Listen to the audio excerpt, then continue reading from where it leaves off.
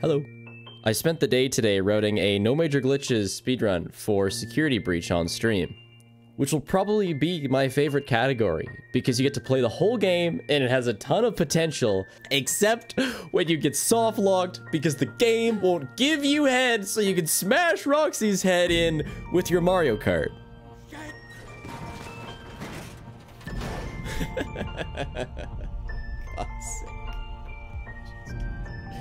Walloped. I finished the day with a 130 no major glitches run, and I love seeing little sections of the game I'd never seen before. Now I'm gonna spend the night reading your lovely comments and make a video. Let's do this.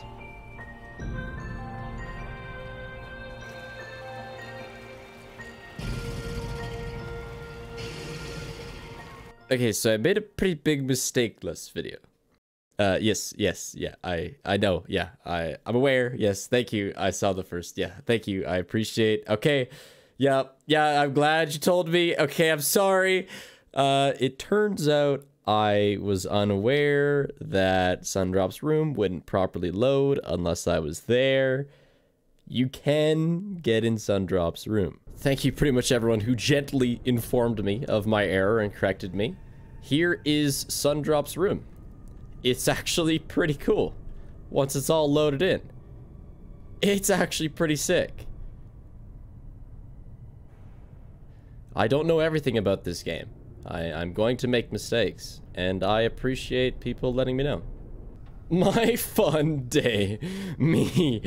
This big fuck off cake. Man, Sundrop really is MVP. What a guy. A handful of people actually wanted to see what Sundrop looks like when he turns into Moon Man.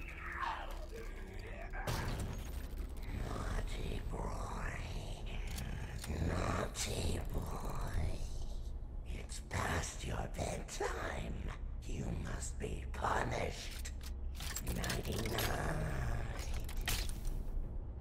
Like some other people suggested, there are both models involved, but it's interesting. Unfortunately, Sundrop doesn't magically mangle into Moon Man. You can see Moon Man's model just underneath, and Sundrop's model never disappears after falling. Instead, Moondrop just rises up, and then is whisked off into the sky.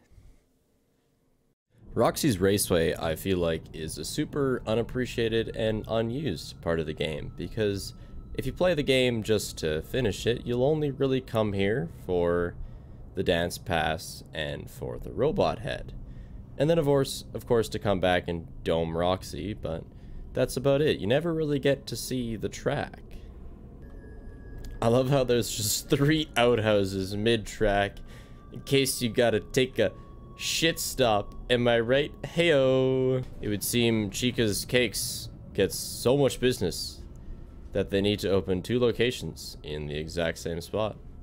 I didn't notice this until just now, but if you have the gun out, there's no animation for Gregory holding it, so it's just floating in front of your face, and I imagine the camera is just the same. That makes sense. I mean, at least Gregory's got a cool model. This has got to be one of the weirdest parts of the game. You see it once you kill Roxy and take her eyes. She chases you through here, but it's like, what? Why is this area randomly on fire? Why are they burning? Foxy. Why doesn't the fire spread? What is going on here? At first I thought it was maybe like a one big grill. Like that was the room, but I mean there's no indication of that underneath. I guess they just wanted to make something epic and just thought we'd forget that there's a room that's on fire, I guess. Is there anything in the water tower? Oh, yeah. Here's a cool overhead view of the track. It is pretty sick.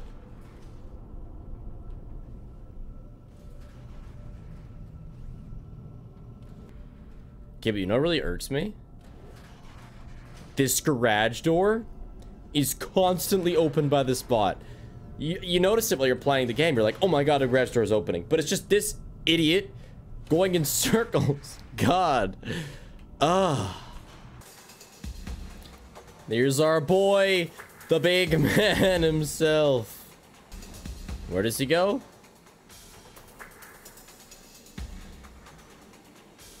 There he is. What happens when he goes through the tunnel? Kind of squishes up and disappears. And then reappears where he's supposed to end up. I was really looking forward to this one. Here's the big man himself, trying to get all up in your grill while you're in the bathroom. Why don't we take a look inside of Buddy's model? Nice teeth, bro. Look at this guy. He's got a disco ball for a mouth. And once he's done jump scaring you in the bathroom, Buddy just kind of chills out until the next appearance. So what's behind the closed stage in Bonnie Bowl? Well, a logo. That's cool. Solid wood flooring. Some quality oak. But that's about it. I cannot express how badly I want to play mini golf in here. This place is beautiful. This is one of my favorite parts of the game, and again, you just kind of run through it. Oh, mini golf mini game or whatever. And it's suspended above the arena where you fight the Croc himself. All in all, I think this place is definitely my favorite in the entire game.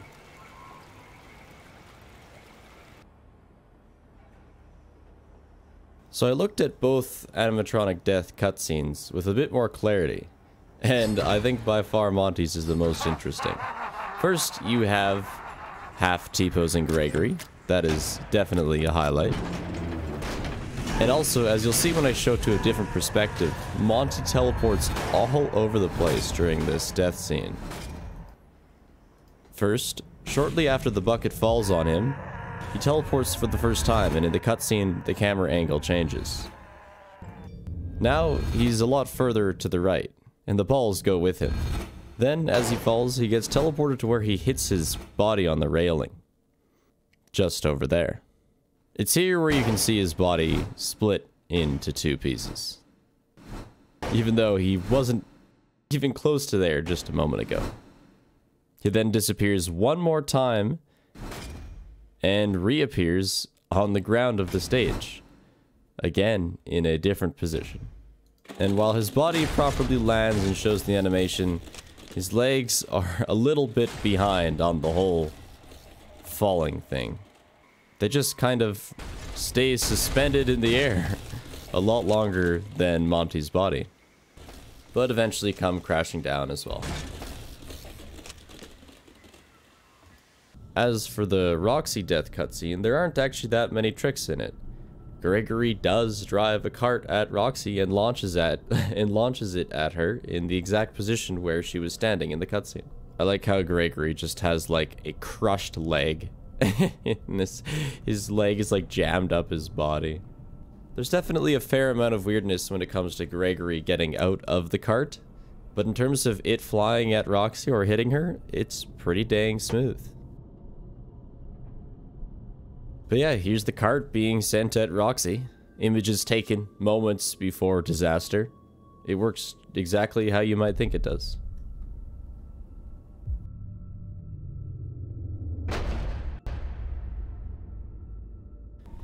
I'm sorry to disappoint, but when you try to enter Freddy, Gregory just disappears, and the game takes the camera into Freddy before just closing up the casing and having you look through Freddy's eyes.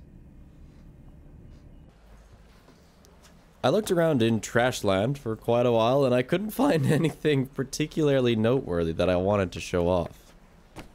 I went out of bounds, and you could kind of get underneath the trash, which was kind of cool. But it really all is just a massive pile of garbage. And while it is really cool to look around and see everything, there isn't too much that you need an out-of-bounds camera to see.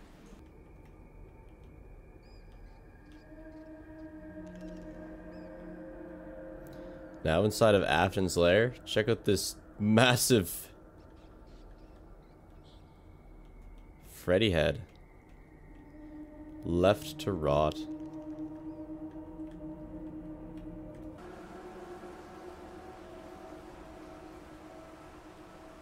The elevator shaft down to Afton's lair is a real elevator shaft. It does bring you down into the depths. And here's a view of where that thing's taking you.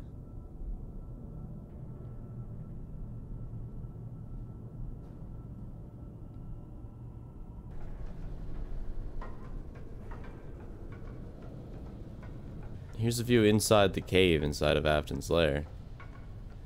It's pretty dark down there, and it's tough to get a good view.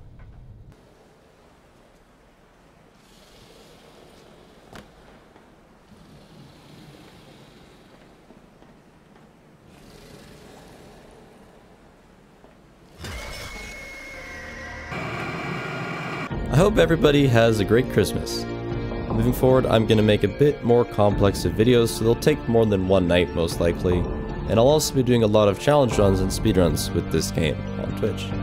I'm looking forward to seeing everything that we can do with this game, and I will see you in the next video.